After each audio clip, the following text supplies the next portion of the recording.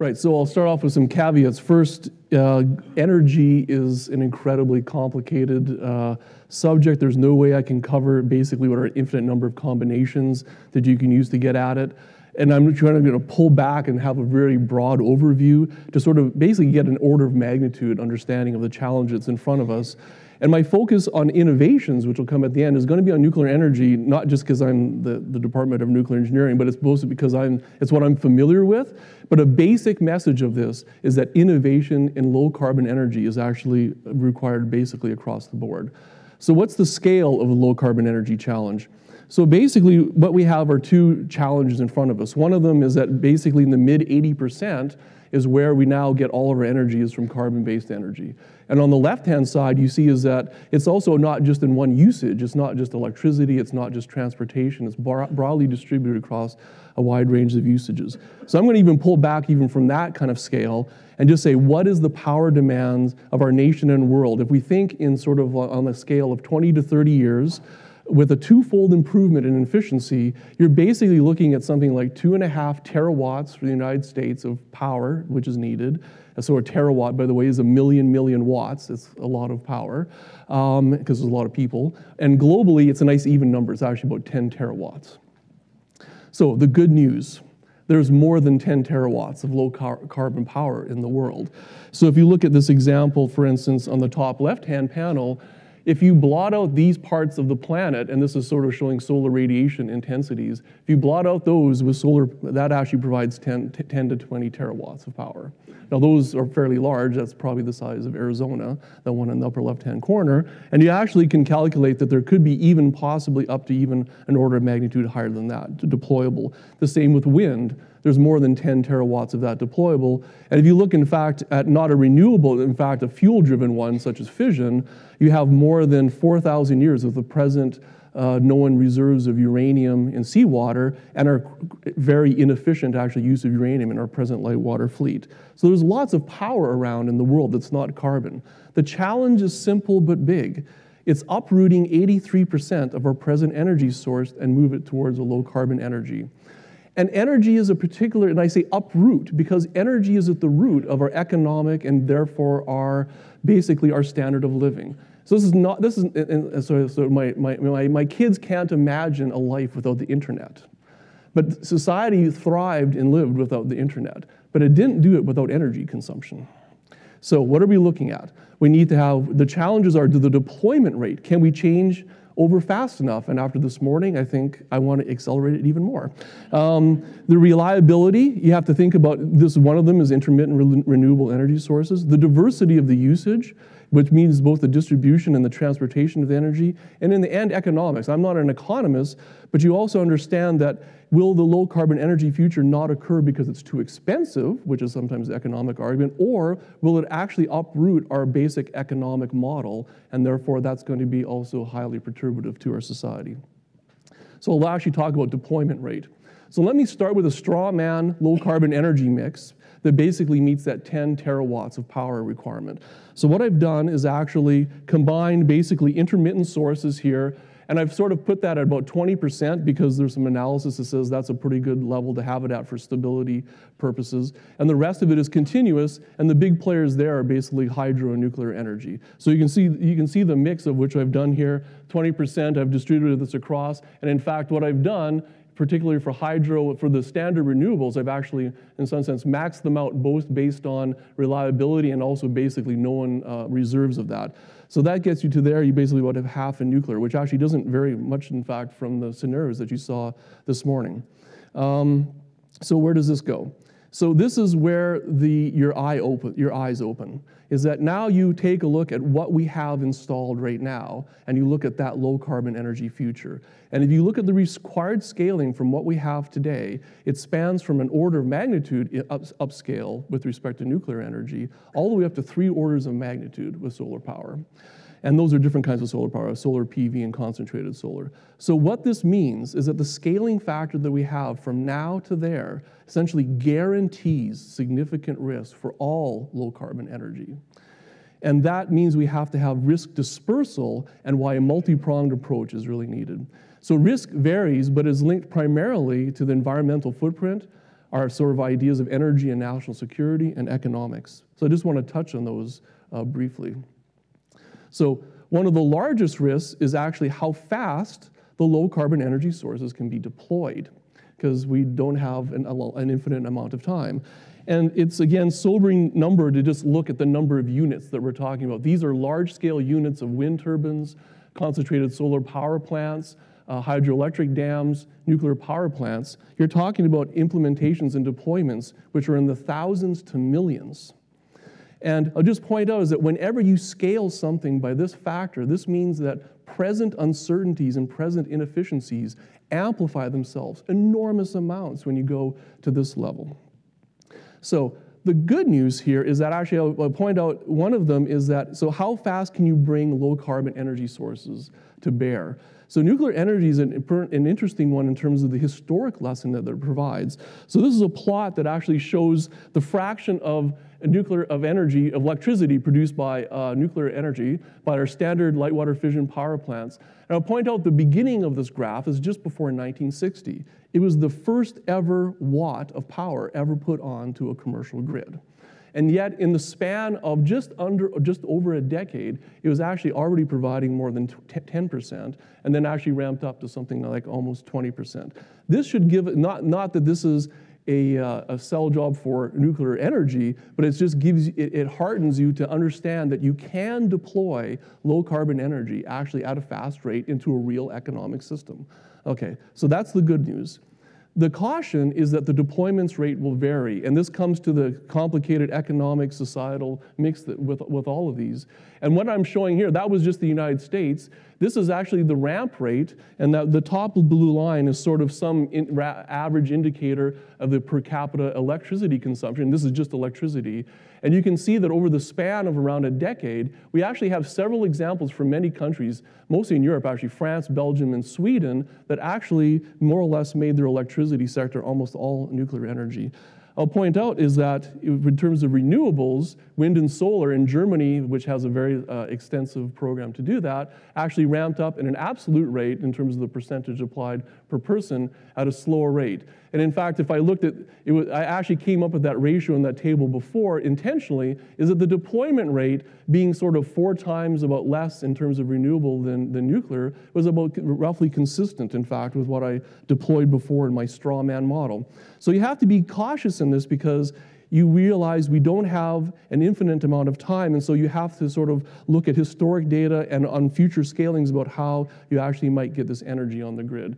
So the deployment challenge is complicated because it involves the complex things of how much land and water you use, regulatory issues, aesthetics, safety. And this is just a chart which shows you, these things take up space on the planet, and you have to be concerned about just that. So this is nuclear power plant, a wind farm, and solar energy plant. These take up large amounts. They have very different power densities. This is one of the reasons why nuclear energy is actually quite attractive, is because of its high power density. It seems to be rather quickly deployable, but we know that there's a complex set of risks and things that you have to look at.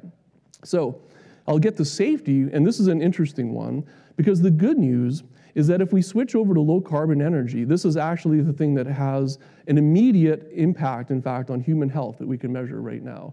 And if you look at what we're using right now, just based on the number of mortalities per normalized per unit energy produced in the different energy sources, what we're using right now is actually the most deadly to us.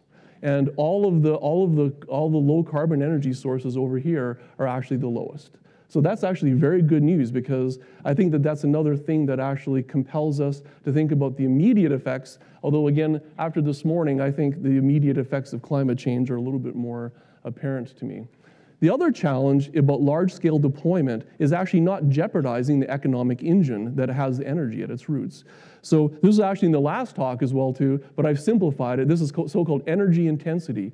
Namely, how many units of energy do you actually need to use to in fact produce, to produce a dollar of GDP? And so that's actually a fairly constant number across the industrialized country, and I've sort of done the math. And you can multiply this by the amount of money that it costs you to generate a unit of energy. So I'm Canadian originally, so I've picked Ontario. Auditor's report for electricity costs. And so what this was, they actually had a very ambitious program to deploy solar energy.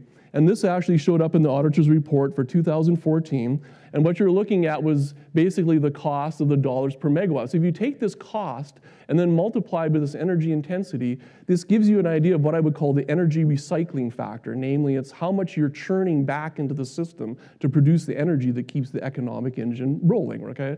And I'll just point out, the current US factor for all energies is about 8%. That's fantastic, by the way. That basically means our energy multiplier is 12. Okay, that's the amplifier that we get into the economy. You'll notice the vast variety of hydro and nuclear sort of being in this range, gas and oil because there isn't gas and oil in Ontario, wind was sort of in the immediate range, and in fact solar reached over 100%. Now, I don't mean to pick on solar here, but as my University of Toronto colleague said, did any of these people live in Ontario? And this just means is that because the recycling factor will vary widely with geography and also with your end usage. So this is another reason actually why diversity of approaches is critical to success, because you can't gamble the entire economy of going forward actually with probably with a single energy source actually scoped out later on.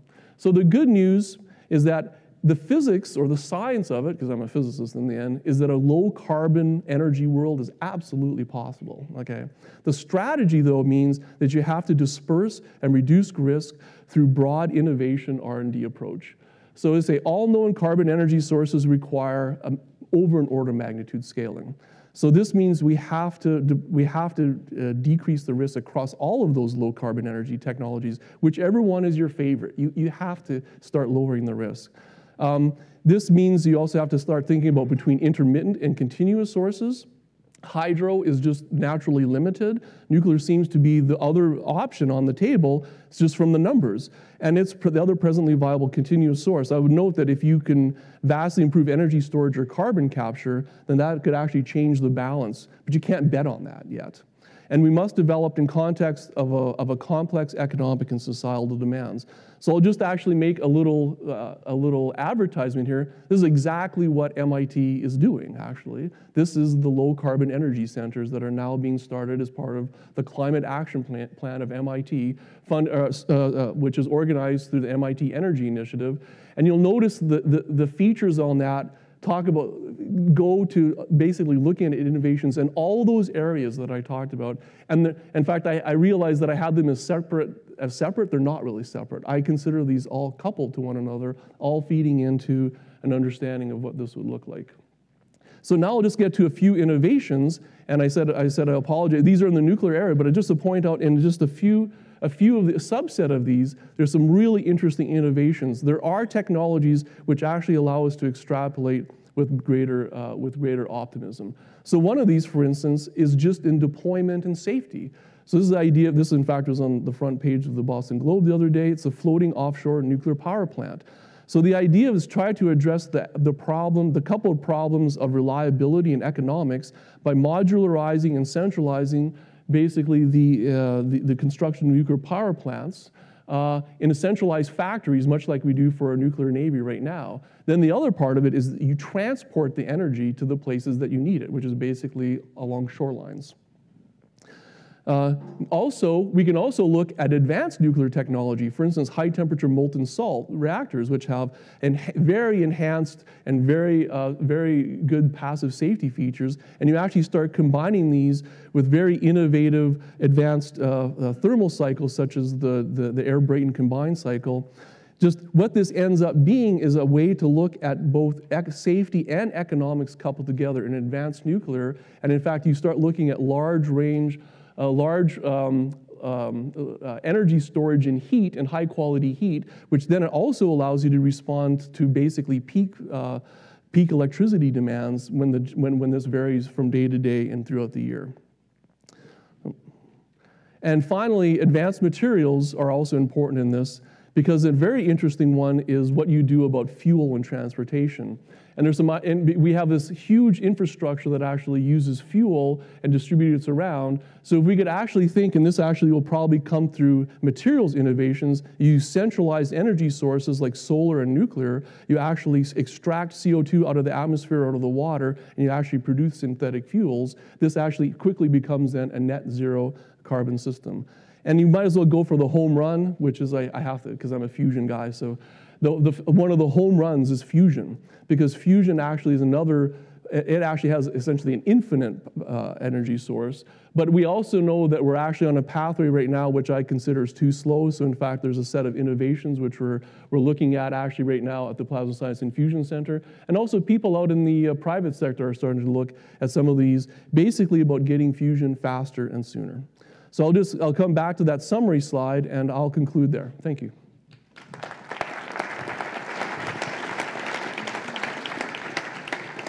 Thank you very much. Questions? Yeah, two quick questions. One is, did you look at all at the potential for geothermal, which is always on? And secondly, to what extent would a nationwide grid, as opposed to the more localized grids, solve some of the problems of intermittency, since the wind is almost always blowing somewhere and it extends the daylight hours? Yeah, so they're very good questions, right? So this is there's a whole range, a field of study that actually that looks at these. So I'll actually get to the first one. So actually the biggest heat source that we know of is actually the Earth, it's geothermal. The limitations right now are economic accessibility, in fact, to the energy. So I'll give a little plug. One of the most interesting set of work going around is we're actually taking technology, which was innovations that were done in fusion energy, which you say, what does this have to do?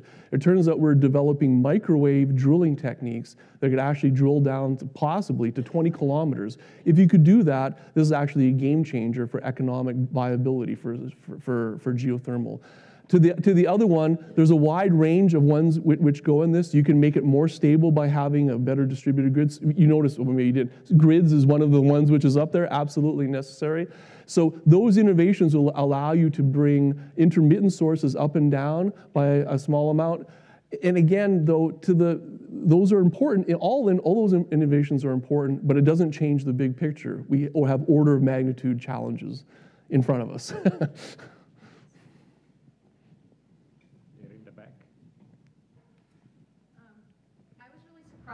The plot that you showed to express the danger associated with different energy sources, that like wind and solar and some of those came in quite a bit above nuclear, which a lot of people have anxieties about. What is there a primary source of those fatalities? In which ones? Solar, wind, either. In the solar and wind. I mean, so these come in both the construction. So for instance, the question was, what is the source of the mortalities? Actually, I'm not sure actually in those ones. I know, so I'll defer on that question about wind and solar. My suspicion is that it probably has to do with the construction of those, because that's, for instance, in coal, that actually includes, for instance, coal mining accidents as well too. So it tries to entail mortalities from front end to back end on the energy sources. That's a good question. I'm actually not sure of the details of the answer to that. Carrie made that graph, you could understand. Okay, there we go. The solar, it's a mixture of things, but a lot of it's people falling off roofs. Okay, so Carrie says it's people. It's like last winter in Boston. It's people falling off roofs, right? yeah. And but the idea is the most important thing. They're all tiny numbers compared to other risks. Yes. On the nuclear side of things, if someone were to ask you, such as I'm doing, what would the single major policy change in energy management in the U.S. would you recommend? Ooh, that's a big one. Yeah. Obviously, policy is driving many of the energy decisions, from distribution to technology of generating. And we've been asked, by virtue of our presence here, to accelerate the things we're thinking about and doing. Well, that's a wonderful, nice technological discussion, but it won't get past policy. So from that standpoint, what's the single biggest hurdle in your opinion? So probably the biggest bottleneck for nuclear energy. The question is what would be the single thing that you would change policy-wise with respect to the acceleration or the deployment? Probably with respect to standard fission, with respect to fission power and advanced nuclear power, it's the regulatory cycle. It's simply too slow. We actually don't have, in fact, a regulatory a system that is actually ready to, in fact, assess and deploy, because those are necessary parts of it, which we completely agree, but we actually don't have the system in place. That's what I would do. Right now, it's well past a decade, okay, to do this. That's simply not fast enough. That would be the single thing that I would change.